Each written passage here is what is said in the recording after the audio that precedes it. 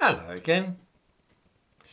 I have mentioned before that I'm increasingly concerned about what supposedly constitutes terrorism these days in Britain. Perhaps I'm old-fashioned, but to me, terrorism means planting bombs, shooting people, or otherwise causing serious harm to people or property in the cause of some political or religious motivation. That is certainly what terrorism used to be. The other day, a right-wing young man was sent to prison for, among other things, the possession of a copy of the Anarchist's Cookbook. I at one time owned a copy of this myself, as did many other people in the early 1970s. It was first published in the United States and gave instruction for making explosives, constructing silencers for machine guns and all kinds of other things. I never knew anybody put any of this into practice, and the Anarchist Cookbook was on sale openly in London bookshops and also advertised in magazines like Time Out. Just having it in your bookshelf now is enough to see you sent to prison for possessing articles in preparation for an act of terrorism. You might have thought that using anti-terrorism legislation to send somebody to prison for owning the wrong book would surely be the maddest thing you could imagine in connection with what is known in this country as the War on Terror. But you would have been quite wrong. On Friday, a young man was sentenced to 16 weeks imprisonment after he admitted, and I quote, 4 charges of wearing an article, namely a T-shirt, in such a way or in such circumstances as to arouse reasonable suspicion that he was a supporter of a proscribed organisation contrary to section 13(1) and 3 of the Terrorism Act 2000. Yes, seriously, T-shirts are now covered by the Terrorism Act. In the description to this video, I give a link to a police report on this case. Let me explain a little, because this is such a scandalous business. Some viewers have noticed that from time to time I wear this sweatshirt, which was a present from my wife. I used to live in Israel and she bought this for me as something of a joke. The words here are from the Bible. Proverbs 11:14. Without guidance, the nation will fall, but in a multitude of counsellors lies safety. This is, of course, the motto of the Mossad, and this is the seal of that organisation, the Intelligence Service of Israel. It's just a light-hearted bit of fun.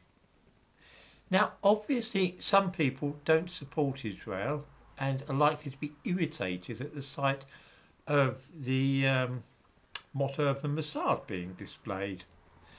That's fine, I don't expect anybody else to support Israel. I'm happy to wear it anyway.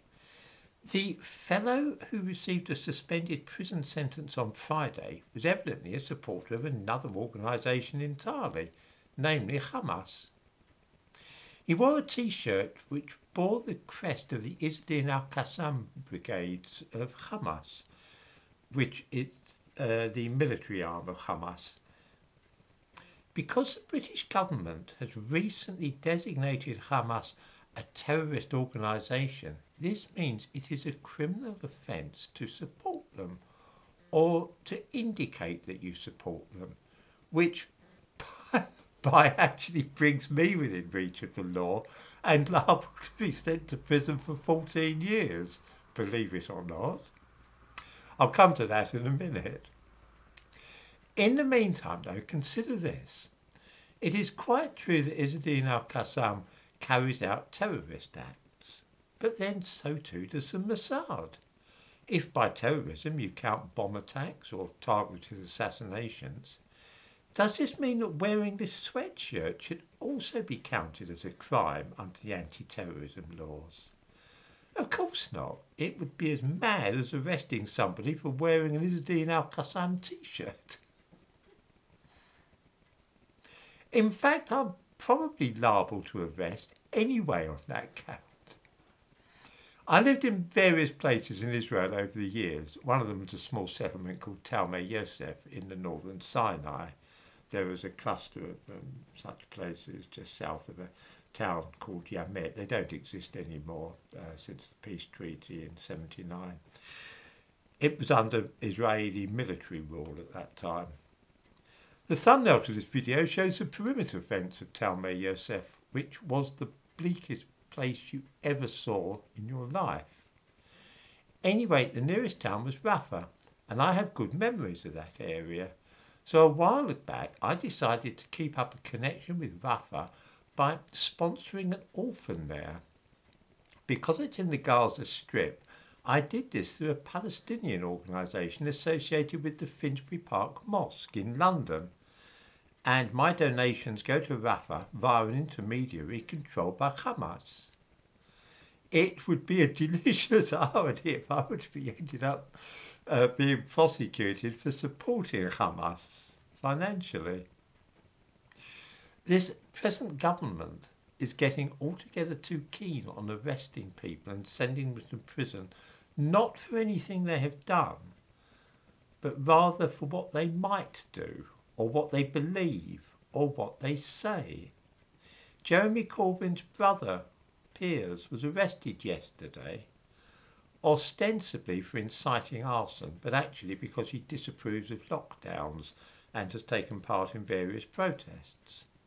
He talked in a video of those scum who have decided to go ahead with introducing new fascism, and then said, you've got to get a list of them, and if your MP is one of them, go to their offices and, well, I would recommend burning them down, okay, but I can't say that on air. I hope we're not on air. This was hardly a serious attempt to incite arson. It was all said in a tongue-in-cheek fashion, but it was enough for the police to go and arrest a 74-year-old man. Disgraceful. It really is time to start calling a halt to this government's mad desire to control what everybody thinks and says. I, for one, have had more than enough of it.